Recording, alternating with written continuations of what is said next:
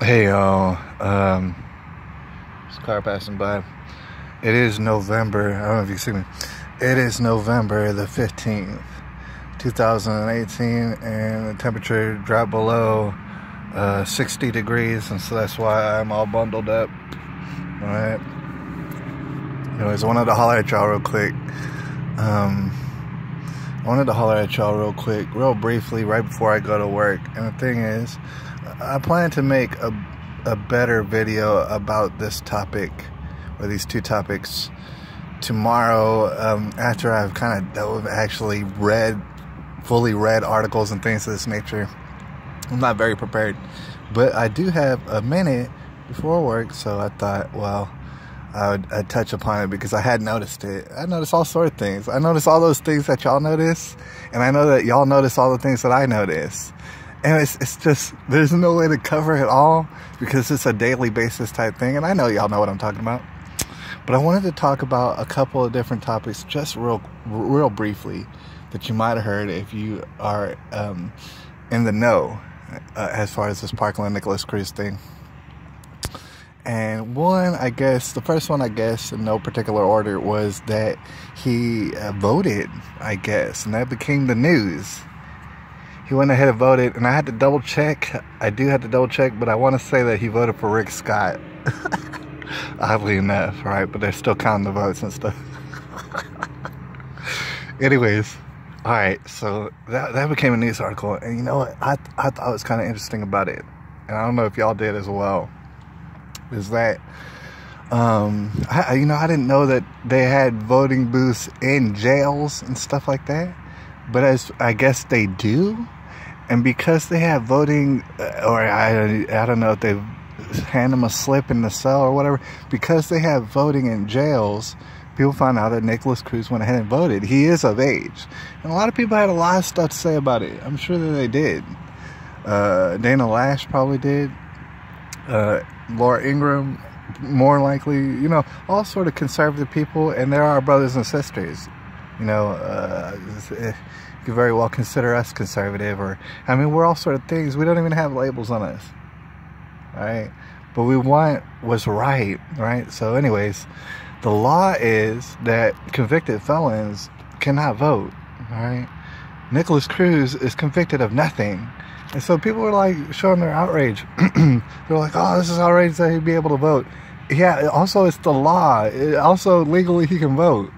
All right, so I don't even understand, except to say that people are being drawn into two different realities, I guess you would say. All right. Most of the people out there, they really want to believe that Nicholas Cruz did it. Now, at the same time, they have no choice but to understand that Scott Israel and the BSO dropped the ball in every single way. So did the FBI and all sort of people. Just can't help but notice it. All right? They're being dragged down some sort of reality in which Nicholas Cruz is a monster, and he definitely did all this stuff. And meanwhile, all the authorities involved, they all dropped the ball all at the same time. Right?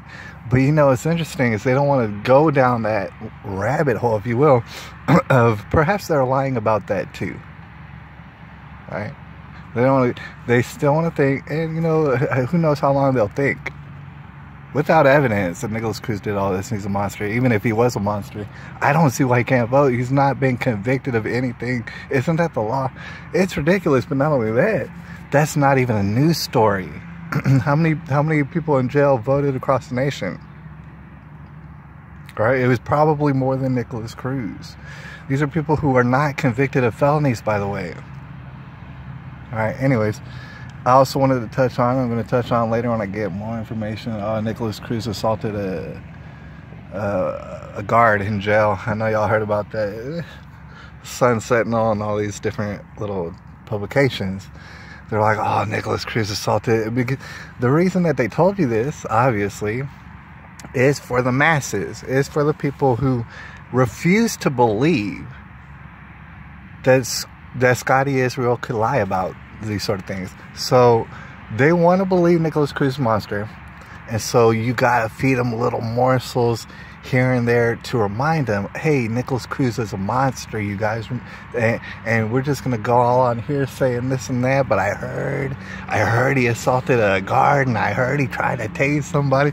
There's no context to it at all. Prisoners don't live lives or anything. It's not like there's context to the stuff that they do. We're just gonna let you know that Nicholas Cruz and I'm gonna dive further into the articles. I mean, you don't even barely have to read the articles, right?